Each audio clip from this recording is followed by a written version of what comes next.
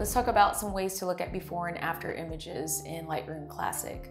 So the first one is you've got your image pulled up and it's already edited. You want to see the before, you just press the backward slash key and it shows you the before, and you can go back and forth and see your before image, your edited image.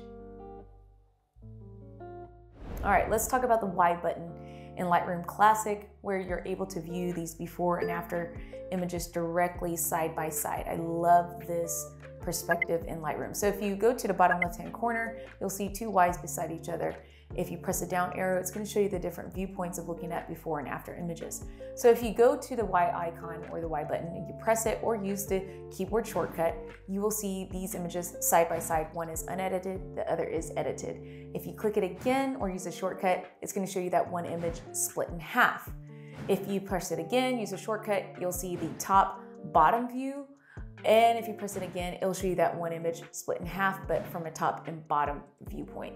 To get out of that image, just go to a loop view or press the D key for the shortcut, and it takes you right back to your edited image. Another way to look at before and after images in Lightroom is by creating snapshots. So if you go to your left-hand side panel, you will see one of the options there is labeled snapshots. I had an image that was unedited, had no snapshots there. And then as I was editing, I created snapshots. So how do you do that? You press the plus sign and it's gonna give you the option to create a new snapshot. You rename it to whatever you wanna name it. I always number mine to keep track of the order, otherwise it'll alphabetize them. And as you can see, I already did these as I was editing. So it shows you those snapshots that I created. When you click on it, it shows you what the editing stage was at when you created that snapshot. So it's a great way to look at it. Once you click on it though, you might get lost on, okay, how do I know that I'm editing the most current stage of my photo or my image?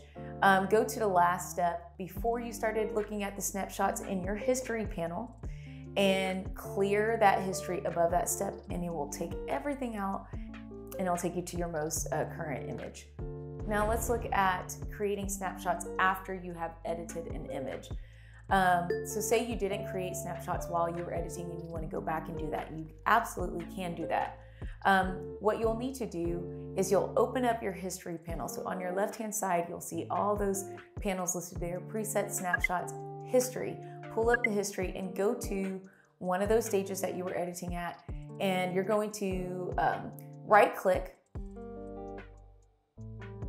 So you'll right-click the stage that you want to create a snapshot, and it'll give you the option to create a snapshot. You click on that, you'll be able to rename it to whatever you want to name it to, so that you know what stage of the process that you were trying to capture in this snapshot. You press OK. It creates the snapshot. When you go back to your snapshots list, it will pull up that snapshot that you created. So you'll have that as an option to look at. Let me go ahead and undo that because I already have snapshots there. Okay, so here's a great way to look at before and after images by using the Y icon or Y button view. You can actually change your before image to a different editing settings than the raw. So if you pull up your Y icon view to the view that you want, go to your history, drag and drop whatever stage of your editing process that you want into your before image. You can do the drag and drop method, or you can right click and press the copy those history settings to that before image, and it will place those settings in there, and you can directly compare your before and after in a different process of your editing stage.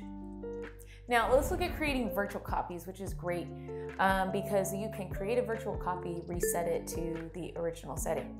So right click an image and press on create virtual copy. It makes a duplicate, and you can see that. You can see what number copy it is by going to that bottom left hand corner. And on that image that you created, that virtual copy, reset it at the bottom by going to the right hand corner of the bottom of the screen. And then you can toggle back and forth with your arrow keys and look at that image side by side or immediately after each other. The other way to look at it is just to press the F key on your keyboard, and you can toggle back and forth with your arrows looking at before, after, with everything else blacked out. So these are some great ways to use virtual copies to look at before and after images. Another great way to look at before and after images is to press the L key while you're in the Y icon or the Y button viewpoint. So if you go to your image and you go to the Y icon, you press it to pull up your desired viewpoint that you want to look at. Press the L key once. It's going to gray out all of the rest of the software. Press it twice and it blacks everything out, and you can see it directly side by side.